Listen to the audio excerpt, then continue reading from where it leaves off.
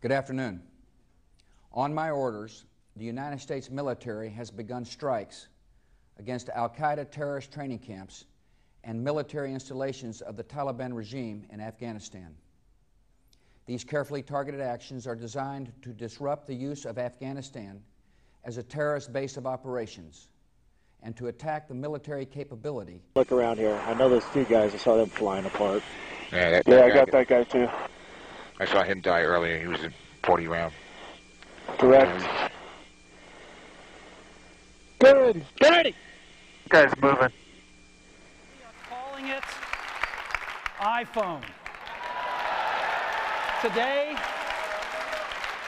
Today, Apple is going to reinvent the phone. Hello. Hello. Hello. Hello. Hello. Hello. Hello. Hello. Hello. Hello. Oh, hello, Barney. Hello. Hello. Hello. Hello. Bonjour. Hi. How you doing there? Yellow. Hello. Hello. Hello. Hello. Hello. Yo, yo. Hello. Hello. Hello. Hello. Hello.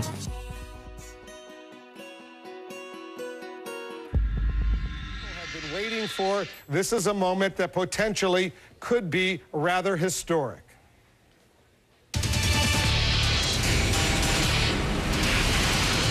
And CNN can now project that Barack Obama, 47 years old, will become the president-elect of the United States. We project he now has enough electoral votes, more than 270, more than enough to become the 44th president of the United States.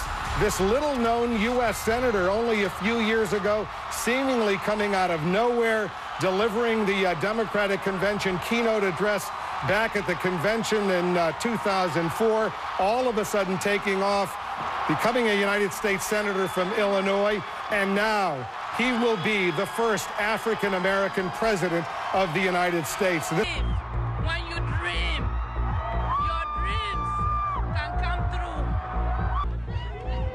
And thousands of miles from the White House, Barack Obama's Kenyan relatives rejoice at the election of the man they call their child. Even bin Laden himself shot back, but with a shot to the head, the SEALs took him out.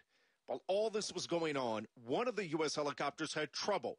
The team made the call to destroy it there on the ground and hustled the women and children out before detonating the aircraft.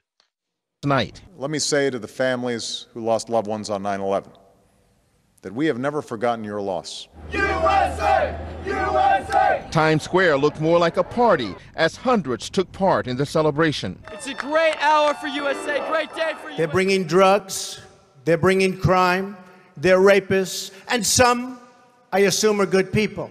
But I speak to border guards, and they tell us what we're getting. And it only makes common sense. It only makes common sense. They're sending us not the right people. It's coming from more than Mexico.